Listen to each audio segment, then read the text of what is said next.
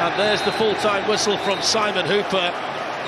And Arne Slot's Liverpool win again. It's more disappointment in the Premier League for Oliver Glasner. And they stretched their lead at the top of the table through a Diogo Jota goal in the first half that was really coolly taken. They had a lot of chances after that to add to the tally, but couldn't do it.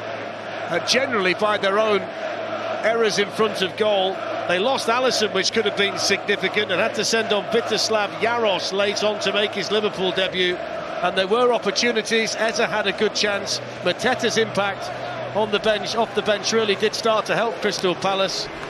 Lucy, your final thoughts? Yeah, Liverpool get the win. Enjoyed it. I think Liverpool controlled the first half. Palace were very good in the second half, and probably kicking themselves that they didn't get the equaliser, but well managed by Liverpool in the end. So full time in the Selhurst Park sunshine. His team are top of the league. Crystal Palace 0, Liverpool 1.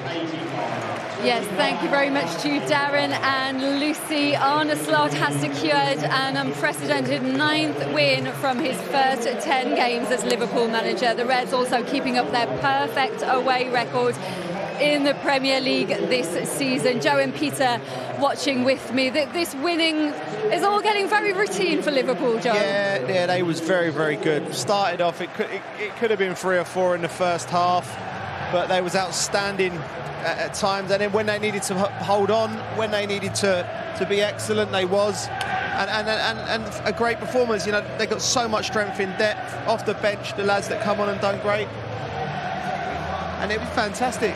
Yeah. The downside, we've just seen Alisson limping past us here, Peter, pitch side. He looks absolutely gutted and in some discomfort. Yeah, I saw it straight away. He knew straight away, and I think when a player reacts like that, it's a bad one. So yeah, really concerned for him. He looks distraught in front of us here.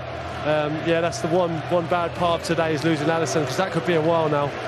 But to go into the international break, top of the table, whatever happens in the rest of the games this weekend, that is some position to be in with the fixtures they've got coming up as well. Oh, absolutely brilliant. It's a massive month, isn't it, coming up? I mean, they've got Real Madrid, Arsenal, there's the Merseyside derby, there's some huge games coming up, but they're full of confidence. Listen, Arne Slot has massive standards, and I think at times today he won't be too happy with the way they lost control a little bit in the second half, but obviously really pleasing result. Yes, kept the clean sheet in the end.